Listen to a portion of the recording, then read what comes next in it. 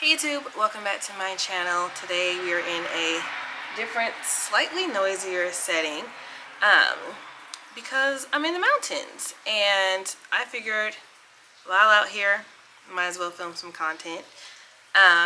Sorry we don't have any mountain views for you guys, but you guys can see the valley. I call it the Ponderosa. So we'll be coming to you from the Ponderosa today. Let's see.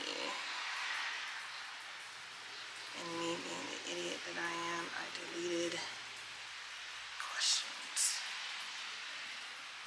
Okay.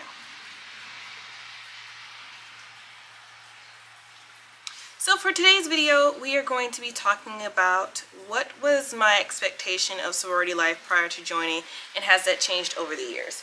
And this question came from the prompt that I put on Instagram for you guys to ask me any question and I would answer. So that's where we're coming from today. Sorry the lighting, like I said, isn't the best because I'm filming outside. Maybe I can turn around. We'll try it for the next video. So, what was the question again? What was my expectation of sorority life prior to joining, and has it changed over the years? So for anyone who doesn't know, you've seen plenty of my Sigma love story videos, but when I joined my organization in 2012, there wasn't anyone in my family that was Greek, so a lot of my information and my perspectives came from what I saw in movies and a little bit of what I saw while I was a student.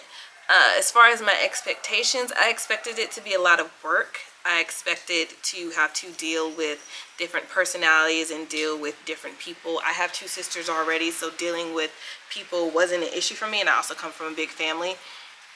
But I didn't expect it to turn out the way that it did. I had no idea that me being in a sorority this long would create the platform that I now have for sorority life. So I didn't expect that, but it met my expectations as far as me connecting with people and having a different resource, I guess, versus the resources that I already had. One of the things you'll learn about being in an organization is that it does open a lot of doors for you. So with me being in my sorority, I've met so many people that are similar as far as like goals and what they want to do with themselves. Being with powerful women is helpful. Sorry, my dog is whining. Come here. It's not like what it is in the movies, like Stump the Yard and School Days kind of have the idea of what it is, but it's not exactly that. And it's going to change, like I've told people so many times. It changes based off of your experience, and it changes based off of where you are and what level, like undergrad versus graduate. Those things are contributing factors as far as it meeting your expectations. You can't want to join in graduate chapter thinking that it's going to be the same as undergrad, because it's not. In undergrad, the social life is totally different than what it would be if you were in graduate, because graduate, you're dealing with adults, you're dealing with people who are working, people who already obtained their degrees. It's a different environment. So it meeting my expectations as far as undergrad, it did. I personally wish I had done a little more, because I think that I could have had more of a social life than I had. I was very academically driven, so I did do some social things, but there could have been like more like social events that I could have attended, more so parties, that I just wasn't interested in undergrad, so I didn't take full opportunity to partake in those.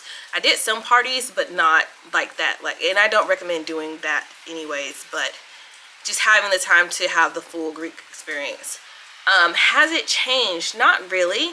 It's been very enlightening. It gets better and better for me every year, because you get involved in different things and you do different things. Like I never thought in undergrad that I would be a charter member and charter a whole new chapter in a whole new area and touch a whole new base of people. Never thought I was going to do that. So I didn't have that expectation, but that was something that definitely happened in Centennial year at that too. So that was something that was pretty amazing, becoming a charter member. Well, like the year to Centennial. So yeah, I would encourage anyone who's interested in joining an organization to do your research. It's something that I will constantly recommend to people when they're interested in joining an organization. Do your research on the organization and the chapter. Know what your values are prior to joining an organization or attempting to join, because if you're just trying to join based off of hearsay or what other people are telling you, then you're not actually doing the research for yourself.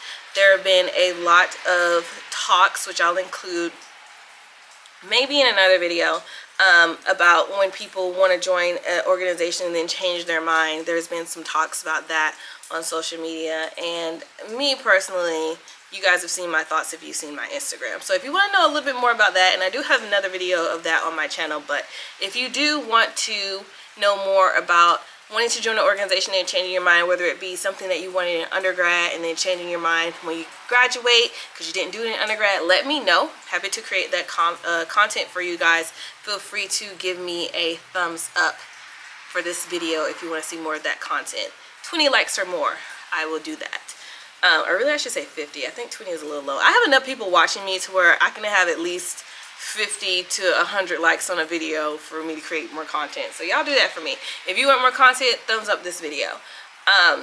So yeah, those are my thoughts as far as expectations in sorority life. So I hope that you guys found this video helpful, and I'll see you guys in my next video. Bye.